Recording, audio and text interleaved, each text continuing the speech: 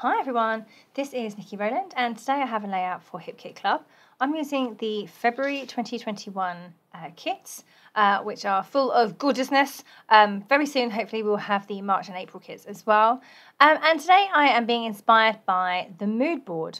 Now this Moodboard is pink and black, and my layout is blue. But that's okay because you don't have to just be inspired by the colours on a mood board. You can take various elements, and that's what I have done. The mood board itself is a pink, black, and kind of a bit of a creamy colour as well. It's very monochromatic. So I'm making a monochromatic layout today, but I'm just using a different colour. So I'm going for blue because I wanted to do a boy layout. So I have cut the all boy cut file from blue paper. It's dark blue and it has darker blue stars on it. It's quite subtle. It's by Echo Park Little Dreamer, I think, that was in the February kit. So I've cut that with my silhouette just in the blue, and now I'm now just backing that with one of the white pattern papers from this kit as well. So this is a sheet of paper that's white with a kind of like a diagonal stripe on one side, and on the other side it's a black and white floral. So that was ideal for backing my cut file. It gives me some texture on the letters without being an overbearing pattern. So what I'm doing is I just literally cut around that. I used pencil and scissors and hand drew around it, and then I've cut it out, and now I am adding my cut file back on top of that backed piece, and I'm actually going to use foam pads to raise this up because I like the look of a three-dimensional title. It's not always possible to do this because sometimes the cut files are just too skinny, but this one, because I've cut it quite big and it has some very wide areas, that was no problem. So I have popped it up on foam pads, and I'm just about to stick that onto that backing piece. So I also have the middle pieces from the cut file as well. So like the A, for example, has the middle triangle, so that needs to go on as well, but I haven't dealt with those just yet. So just now ready to stick that on, and that looks really, really good. I'm so happy with how that looks. I just need to trim around it slightly. Whenever you do anything like this by hand, it's never as accurate as it would be if you did it on the machine. I could easily have done it on the machine, but I just wasn't organised enough at the time of cutting the main cut file to know what I was going to back it with. So when I sat down at my desk to scrapbook, I was like, oh, this piece is perfect. But by that point, my machine was off and my computer was off, and I just wanted to sit down and craft. So, okay, so on the mood board, there are letters, like postal letters with handwriting on them, and some of the edges on the paper are torn. So I decided to go for torn paper on this layout to represent that part of the mood board. So I've taken the blue ledger paper from the kit, which I believe is an exclusive, and I have torn the bottom piece off in a diagonal design, and I've torn another layer off as well, so I've layered that underneath the first one. So I've got two layers of torn paper from the top of the layout to the bottom of the layout. Can you see that I'm now sticking the middle pieces back inside the title, and I'm using the letters themselves as a template to make sure that I get those pieces in the right place.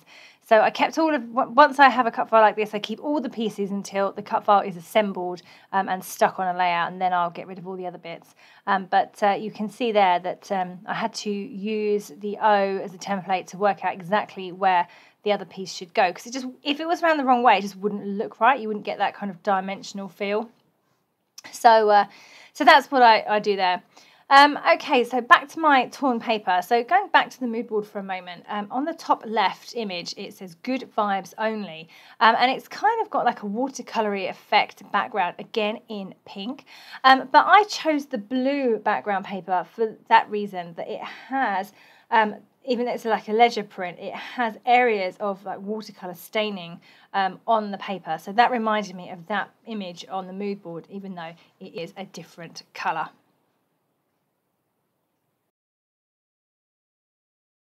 So I'm just getting that stuck in place, and I've raised the bottom edge up on foam pads, and I've just stuck the top edge flat, and then got those stuck down. So the torn edges at the bottom are raised up on foam pads, and it just gives a nice bit of dimension. So now I can just start arranging my cut file and my photos. So I've got 2 photos of my my boy, my middle child, who is just about to turn 8, and he is Lego obsessed, like seriously Lego obsessed. And for school, he had to do a blog post about his favourite thing, and obviously his favourite thing is Lego. So he went up to his room, because he had to include photos. He went up to his room and he took selfies of him with his Lego in the background, but his selfie skills are a little to be desired, because he's managed to cut off half of his face on one, and the other one he's only got a small really tiny amount of his face in. So I think they're quite funny photos. You can see that he shares his room with my albums. Can you see that whole big thing in the background that has all of my albums, that big unit in the background that has all my albums in? Yeah, I mean, he has the biggest room in the house, so you know he has to make sacrifices. So anyway, I liked these photos because, as I say, they were funny because he took them and he didn't do a particularly good job. He's got a lot of other things in the photo, not that much of his Lego or himself. So I just thought they were quite amusing. Also, they reminded me of the images on the mood board. You have 2 images of people. So one is the bottom left, where the lady has part of her face covered by butterflies, and one is the top middle, which is you have these half faces. They're kind of like drawings rather than realistic, and they're only half faces. So both of those pictures on the mood board have part faces covered. So I thought these photos worked well with that. Okay, so under my cut file, I have added some black stitching. I just wanted to have a little bit of texture under the cut file.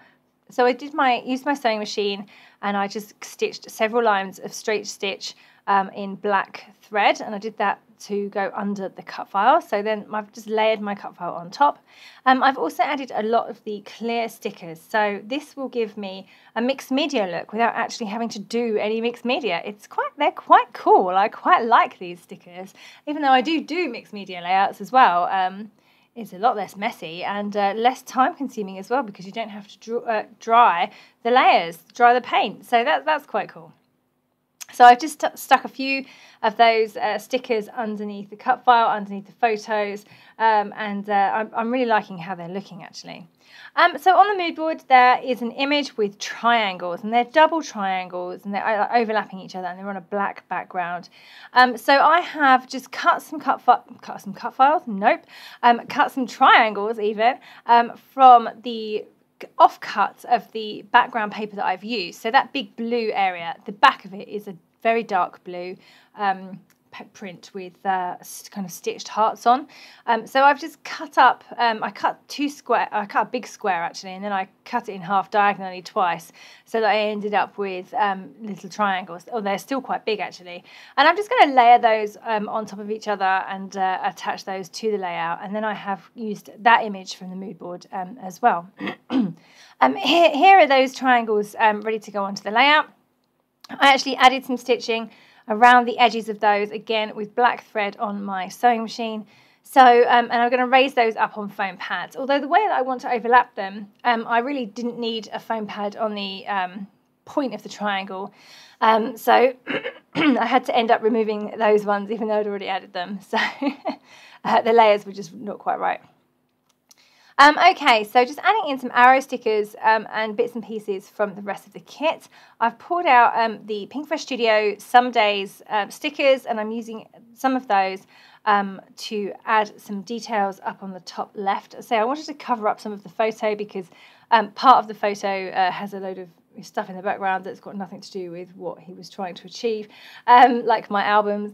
So I thought that would be a good area of the photo to cover up with embellishments, because I don't have a lot of room on this layout really to put other embellishments. So I thought that would be a good place around the photo to do that. So I picked up on a few circular elements. I really love that there's a rainbow style, it's like a half circle crescent style sticker on that sheet, and it says "Wake up and be awesome." So that's really cool. I really liked that, so I put that on there. I've just added some other little labels to the triangles. I've added one that says essential and one that says what. And then over on the right hand side, I've added another kind of like arrow label sticker. I've got the word awesome, which is a exclusive die cut title, which one of the exclusives this month. So I pulled that out and I've stuck that over the top of the cut file. I've also added a couple of doodled flowers. They were on the clear sticker sheet, and because there are lots of flowers on the mood board, I wanted to include some flowers, even though I did not want this layout to be a floral layout. It was definitely okay to have some doodled flowers in there. So they're kind of like quarter flowers, and I've just popped those either side of my cut file, so one over on the right and one over on the left hand side. So adding in some hearts, still going with the whole monochromatic feel of this layout, so the blue tones mostly, and I've added in those clear sticker hearts that are exclusive, and now adding in some enamel dots. I also had two little black hearts. They were from the exclusive ephemera too. Yeah, enamel dots in place as well. So now just coming in with a little bit of extra mixed media for this background, and I'm using the Tickle Me Turquoise shimmers that came in the February colour kit. And I'm just adding some splatters top left and down at the bottom there with a paintbrush. I had to water it down slightly. It was a bit too thick to splatter, so I had to water it down slightly. I've just added those splatters in those two areas. And now just coming in with some big blobs of black Indian ink. That always adds a lot of drama to a page. I always like how that looks. Because I'm dropping it onto pattern paper, it will wick into the paper very quickly. So I'm just using a tissue to wick up some of the excess ink so that it doesn't bleed into the paper. And I've done my journaling over on the right hand side. And that is me done. So I hope you can see how I have been inspired by the mood board, even though it looks nothing like the mood board. There's lots of different ways of taking inspiration, so I hope that I've helped with that today. Okay, so don't forget that if you are a Hip Kit Club subscriber, you get the main kit at a reduced price, 15% discount off all add-on kits, and you get access to exclusive subscriber cut files like the one I used today. So thank you so much for joining me today. That was Nikki Rowland for Hip Kit Club.